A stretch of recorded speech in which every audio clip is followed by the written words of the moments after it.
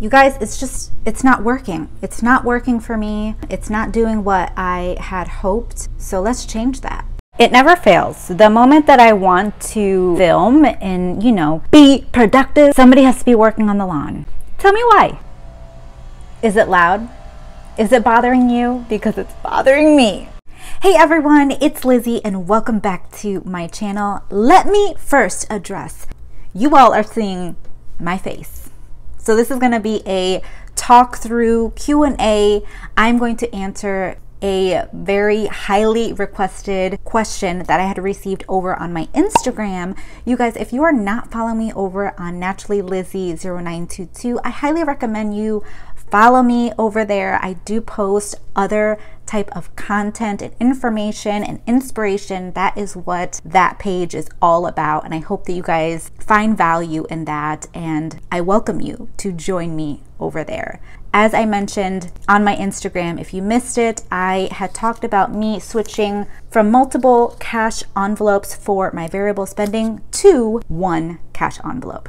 If you have been with me for quite some time, since the beginning of my channel, then you would be familiar with the one cash envelope method. This is the method that my husband and I had learned from Jordan Page. It's just a simple, easy way to handle your finances, the day-to-day spending, and I just want to go back to that, and I'm going to explain why. This video, I will also be answering some of your questions that you submitted over on my Instagram. So we got a few, and let's just dive in. So there are some budgeting methods that may not work for you in this particular season of life that you are in. You may want to adapt, you may want to switch depending on your routine and what works best for you and your family. And so that's essentially what we did, and I want to share that with you guys. I want to be open and I want to explain why I'm switching from the multiple cash envelope daily spending to just the one. So hopefully this video won't take too long, and yes, I have a microphone right here. Yep. So grab your coffee, grab your tea, grab your drink of choice, and let's have a conversation. So the first thing that I want to address obviously is the main purpose of this video, and explaining my reasoning of switching from these to just one envelope. If we were to look through my budget planner, and I'll do like a quick flip through here on the screen. You are seeing me flipping through, and you will see that I was negative on some of my categories, and I'm looking at them right now. So negative, I was borrowing from one cash envelope to cover other expenses from another category, and it was just kind of stressful, to be perfectly honest. Granted, I could have done a better job. It could be user, right? It could be me, obviously not having the right mindset and control over the spending. However, if we needed something, if I needed to go and get milk, I ran out of my grocery budget.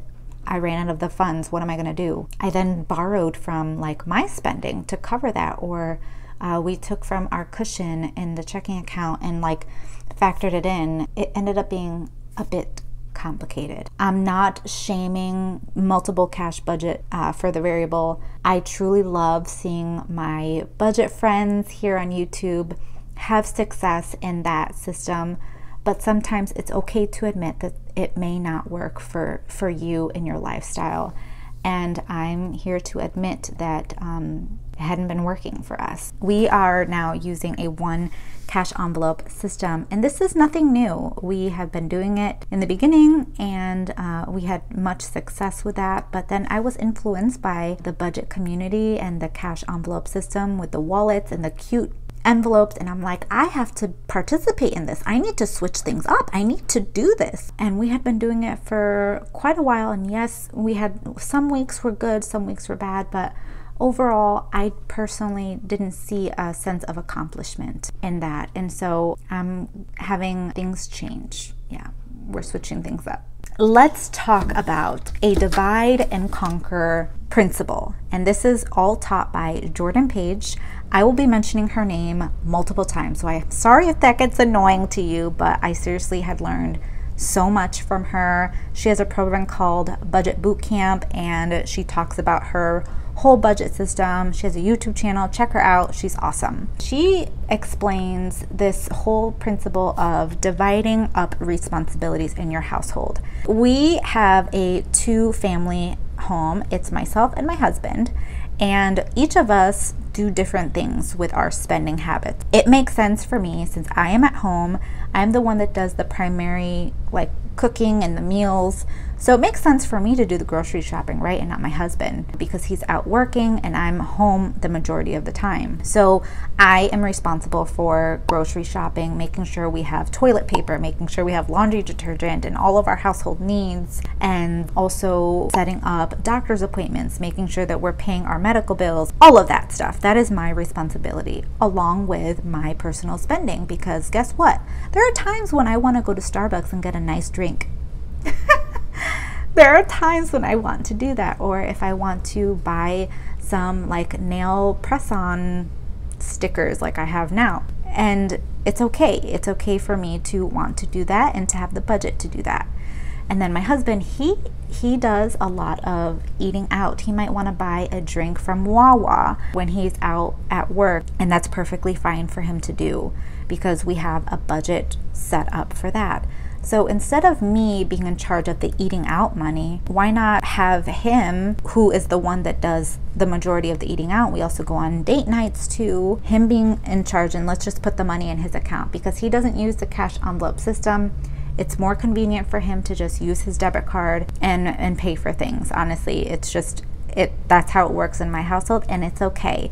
Personal finance is personal. Let's repeat that for the people in the back. Personal finance is personal. So what I am speaking on, it may not pertain to you, and that's perfectly okay. Right now in this season, it's working, and I hope that it will continue to work for us for the rest of this month, because we're trying this out for a few months and seeing if we see any changes in our budget, and I hope that we do, and find less stress. You guys, because I have been dealing with a bit of anxiety, and I think simpling things down is going to be perfect for my mental health. If you don't know what the one envelope system is, but it's just something super simple. It looks like this. 2 budget categories I am tracking. This is my responsibility. My husband has his. He's responsible for his checking account. I don't really look at that. This is my responsibility. I'm in charge of grocery and other. Other is exactly what it is. It's everything else. If I want to go spending, this is also, I included gas in here, but I'm not going to do that in the future, so that's going to drop because I like using my debit card at the pump.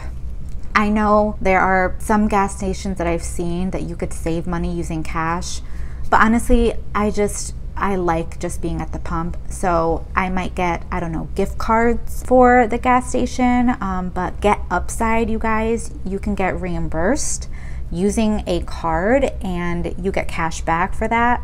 And especially with the high rising gas prices, check out Get Upside because I've gotten a lot of cash back and transferred it into my bank account. There's no limit of what you can transfer. That's a whole side note. But this is my responsibility. So if you see over on the right hand side, I used up all of the money and I was negative $8 and what, 66 cents? Yeah, $8.66. And what I did, I didn't borrow from the following week. I took it from this category. And so it just worked out. So I still have $21.34 in my one cash envelope. And in here, I have the cash and I have the receipts. So it's a great way for me to track. And all I do is I just fold it once and I put it in my cute little bag. This bag is from Amazon. I got it for Christmas. And I just keep it in here, you guys. I keep it in here and it fits nicely. And there you go. So I have my little wallet, and in this wallet, I still have my 2-bank little divider in case I were to use something on my debit card. I want to deposit it back in my account. I will just put the cash in there and then all my change. So that's what we're doing. I don't want to overcomplicate things.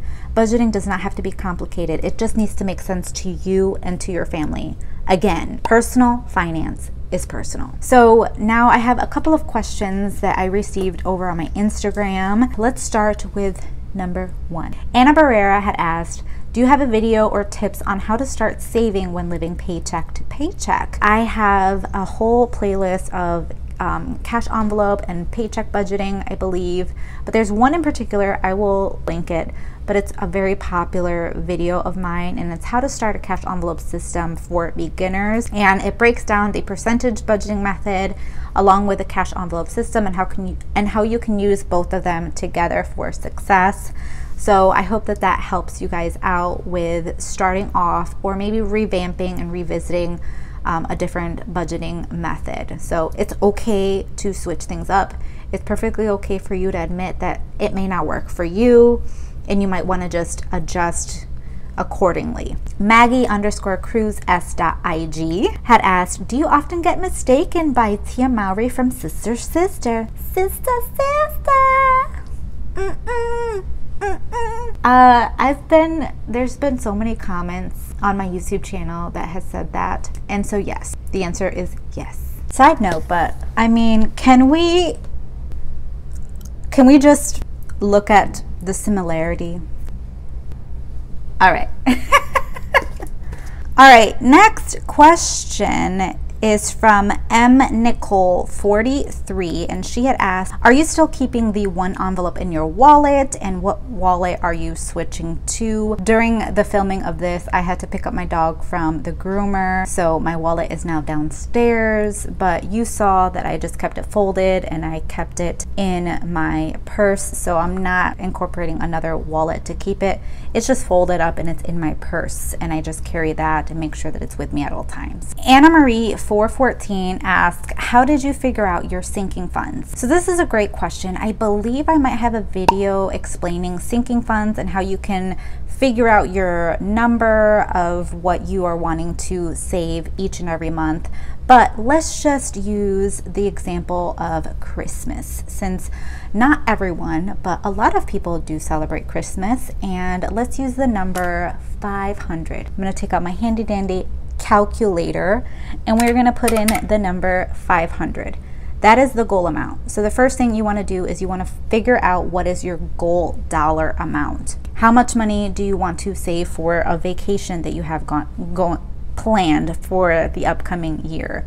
How many months that is from now until then that you have to have that total amount fully funded. So in this example, we are working with the number 500 and the goal is to save it by November for Christmas presents. Okay, so we are in March when I am filming this, and let's just start with April as the full month that we're gonna save the dollar amount. So we have April, May, June, July, August, September, I said that weird, October, November. So we have 8 months. You take your total dollar amount and you're gonna divide it by the number of months that you have to fund that goal. So in this example, it gives us $62.50. We're gonna round that up to $63. That's every month you're wanting to save $63 for that specific sinking fund. You break that down even further, you take the $63 and then you figure out, well, how often do you get paid in that month? So the majority of people have a bi-weekly pay schedule, at least those of you that follow me. So we're gonna use that as an example. But obviously if you get paid every week, so 4 times in a month, you'll just divide it by 4. So 63 is the monthly goal amount, and we're gonna divide it by 2 if you are a bi-weekly pay person. So that narrows it down even further, and it gives us $31.50. So $31.50 is what you will set aside and stuff, or minus the 50 cents, but you will set that $31 or $32 aside specifically for Christmas in that given pay period. If you get paid every week, you will set aside $15.75. That's if there's 4 pays in a month. So I hope that that answers your question and breaks it down. But one thing I do want to mention to you as far as your categories go, make sure that you're looking ahead at those events that you tend to forget about.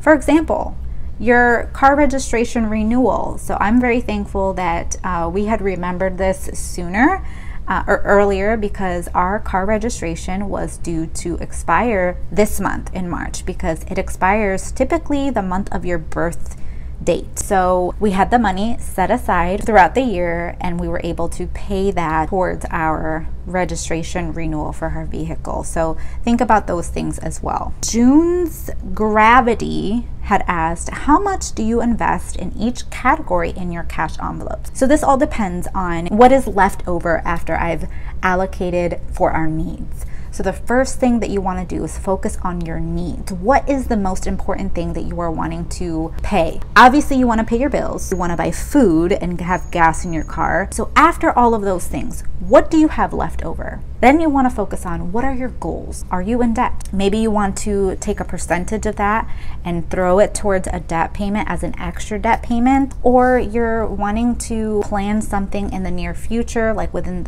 the next 3 months, put money specific for that. So it all depends on the season that you're in and what events that you have coming up. So look ahead. I love having my calendar and utilizing my calendar on my phone, mapping out and putting in things that I know we have planned.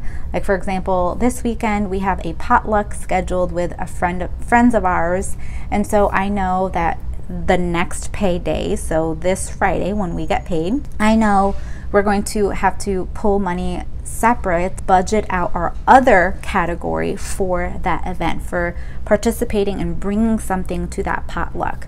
So things like that you want to focus on. Sorry, my necklace was in and I wanted it out. So it all depends, again, based on what is left over in that particular pay cycle, because sometimes a lot of the bills are in the beginning of the month versus the end, so you might have less to work with in the beginning of the month versus the end of the month. But that's why I love using the bill tracker system. I have free downloads available on my website. You are more than welcome to grab yours. There's no subscription needed for that. Just head on over to budgetessentialsco.com to get your freebies. I have packets of worksheets for budgeting, like meal planning and different things, cash envelopes, you name it, it is there for you to grab. You can also use the bill tracker that I have available there as well. I do have a video linked on how I use the bill tracker, so you can check that out. If you have any other questions, leave them in the comments and I'll see if I can respond to them, or if you want maybe a dedicated video of my one envelope system. But we will be doing a weekly weigh-in. This is a new budget planner that I am using for my goal tracking, and so I'm excited. But I will have this linked, I will have the one envelope linked, and I have a coupon code if you're interested in that. Definitely check it out. But I love Jordan Page. You will know this is not me just advertising something that I don't believe in. That is not what I am about. Go back to 2018 videos and you will see I've been using this method since the beginning, and I am 100% supportive of it. I think it is going to change the game for our goals, and we are going to save that $10,000 for our house down payment, because I'm so ready to have a house of our own. Thank you guys so much for being here. I hope you liked it. If you did, hit the thumbs up button. It helps me out a lot, and I will see you guys right here in a brand new video. Bye guys.